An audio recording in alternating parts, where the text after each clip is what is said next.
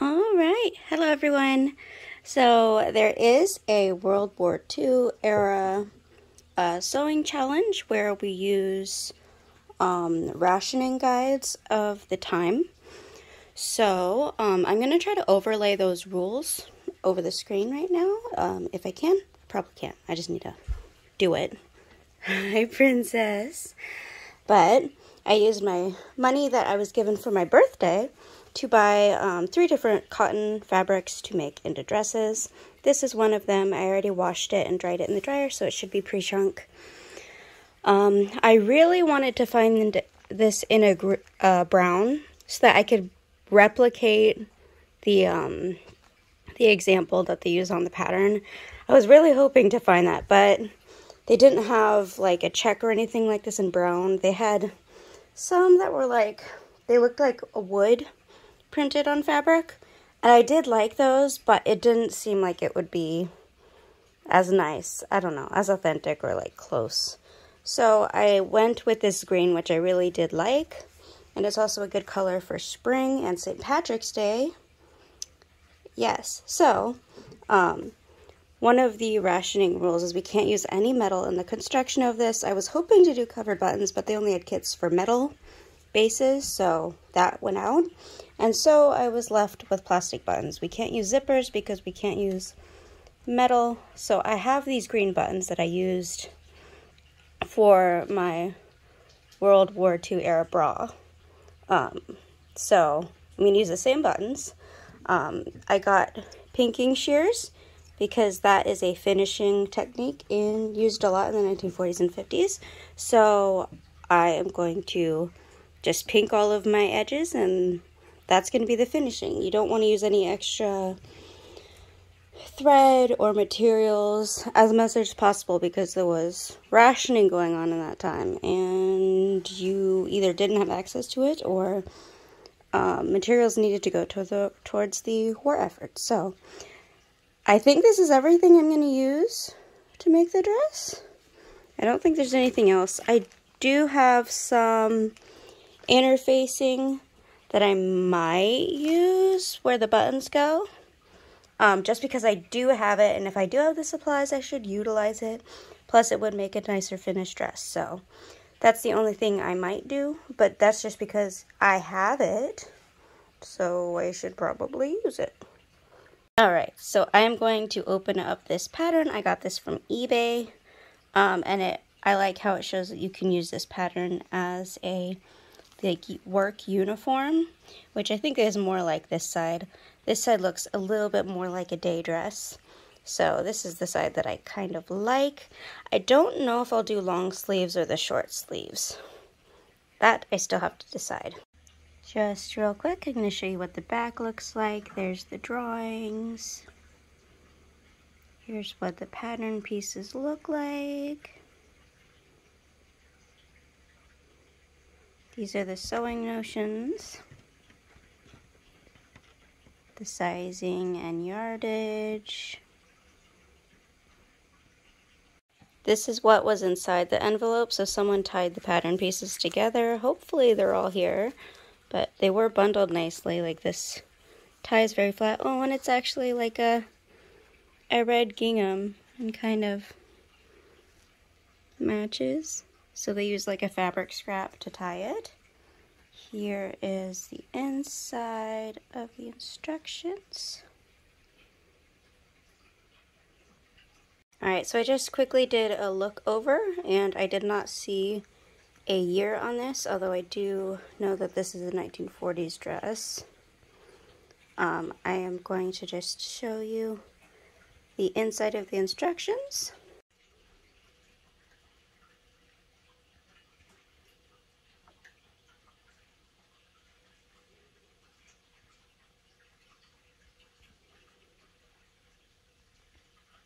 Okay, so I looked it up in the Vintage Pattern Wiki, and this is from 1943. I actually really don't want to risk tearing the tissue paper by sliding the ribbon off, so I am going to carefully cut it. I know, I'm sorry.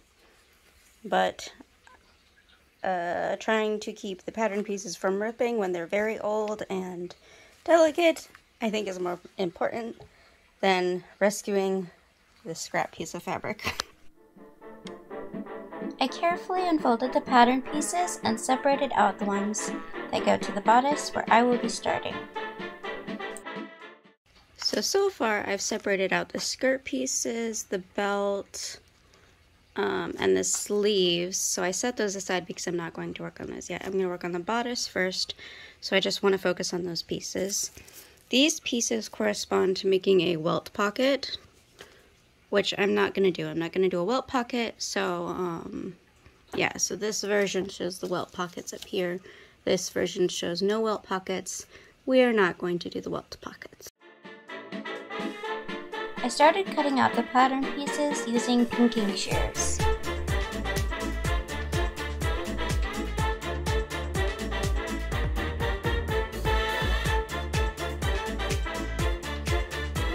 Yes, I use cans of wet cat food as pattern weights, sometimes.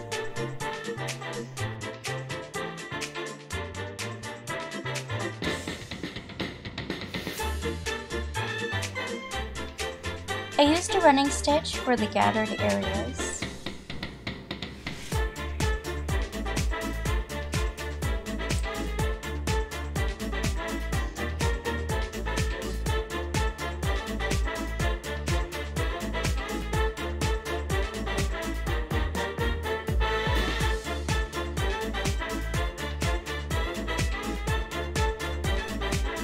And I started sewing the bodice pieces together.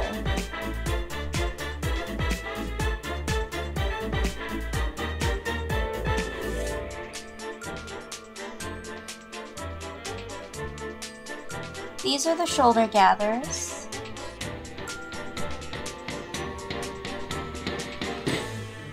And I sewed the shoulders together.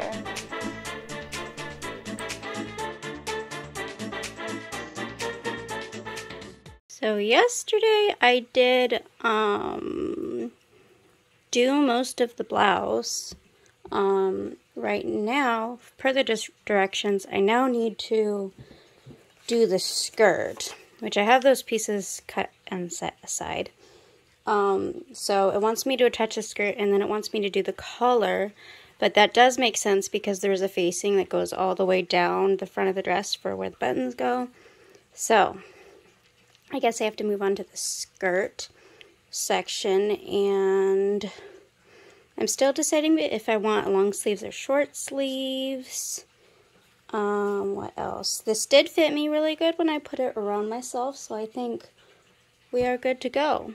Alright, and I also cut out the collar piece here. I ironed on interfacing this morning. Yesterday I did like the whole, like most of the blouse. Today I did the collar. I ironed facing on. It doesn't tell me how many pieces to cut of what pieces, but I just kind of assumed that there were 2 pieces in the collar. One for the inside and then the outside. So I have 2 layers for this. And I ironed my seams also. So my seams are all ironed open inside of the blouse so far. And I also ironed the collar pieces, especially because I needed to iron the interfacing on. I unfolded the pieces to the skirt and began to assemble them.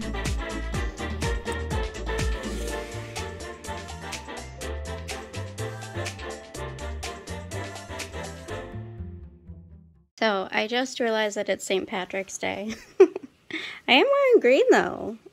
So I wear the sweater a lot though. So like it's not that much of a surprise, and I'm working on a green dress, but like at least I'm festive.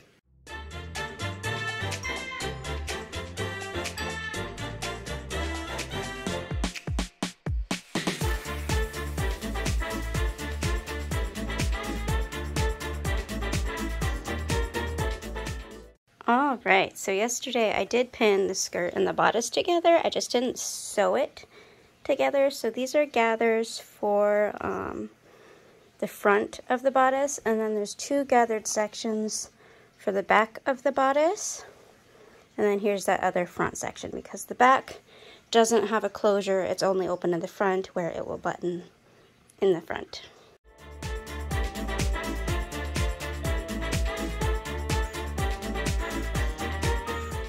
Okay, it doesn't look great laying down here, but I tried it on and it is really cute. I think I have decided that I want to do the longer sleeves, so I will need to do the sleeves, but I think I'll do sleeves last, and I'll work on like the collar and the facing.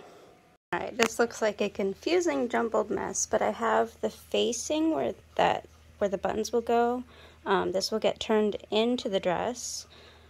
It's pinned in place, and then I have the collar pinned in place. So I'm gonna sew the collar here. This is the piece of the collar that has the inner facing ironed to it. So I'm gonna sew this to the neckline.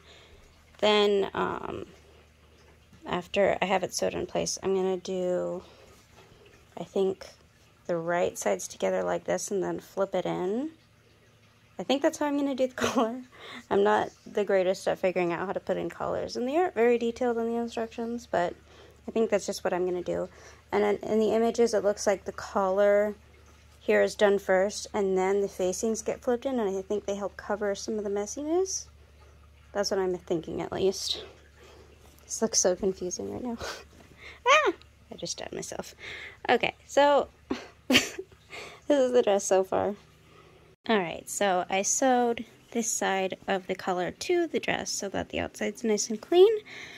Then I sewed on the second piece of the collar, and I just tucked it in and also hid that neck seam in there, so everything is tucked in. I'm probably just going to do this sewing by hand. I don't want to run it under my sewing machine because there's kind of like, I don't want to like stitch something accidentally. It's a little bunchy. So I think I'm just going to sew this by hand carefully on the inside, and then I can work on sewing the facings and then tucking those in as well. The edge of the collar was tucked in and sewn down by hand.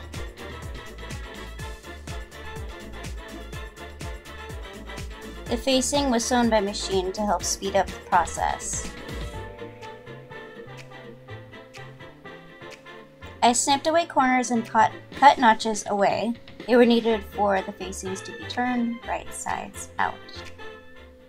The facing is now finished being sewn in. I sewed this in by hand all the way down, and my cat Ronnie was laying on this, so it's very crumpled up, and I need to iron it.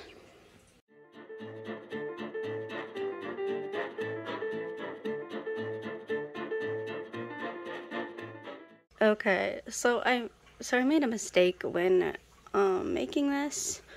This facings for the different sides are supposed to be a little different. Like this one is correct for underneath where the buttons are sewn on, but the other side that overlaps over the dress, it's supposed to not have this corner, and it's supposed to like be smooth. Let me show you. So this is the pattern. This side is supposed to just be like smooth, so I only used the one facing piece rather than there was another one, and I just wasn't thinking very well, I guess. So I have to undo the facing up there, smooth out that corner, and then I think it'll just be fine.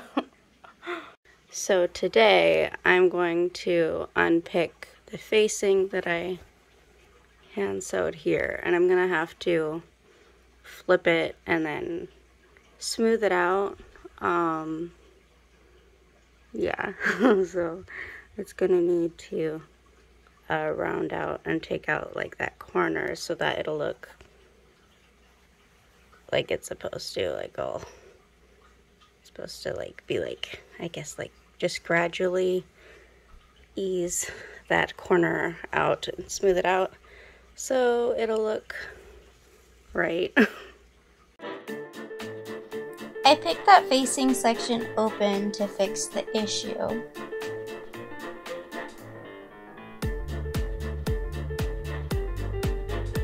And then I sewed the facing back closed.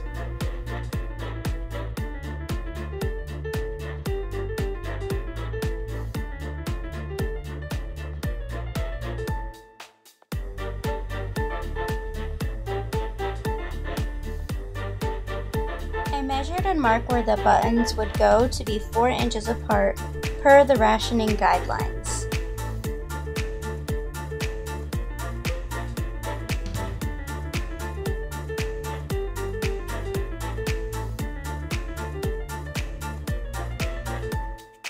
Alright, so I sewed the buttons and buttonholes on the dress, and I pinned the hem, but I haven't tried on to see if that's a good length yet. I'll do that later. I think I'm going to cut out the sleeves right now because I never cut those out, and then get the sleeves attached, work on those, then I'll just have to hem the bottom, and then the dress should be done. So I need to find the piece for the sleeves.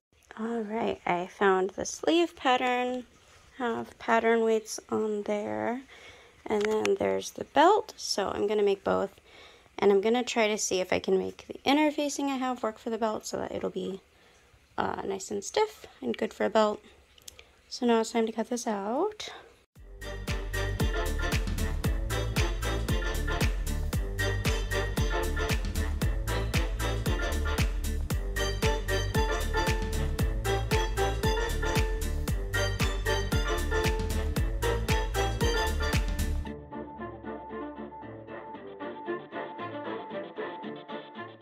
Okay, I didn't film it, but I just made the belt. And what I'm struggling with right now is I do have belt buckles, but in the list of materials, it says we can't use any metal. And we can't use like metal buckles, but the only way I can think of closing the belt without a buckle is to just use a button and buttonhole. I would rather use a buckle. I guess I'll have to use a button though. These are my sleeves. When I tried them on, they seemed a tad tight on my biceps, so my solution was to add an underarm gusset, which worked really well. I sewed the sleeve cuff by hand, and I also decided to sew the sleeve into the shoulder by hand as well.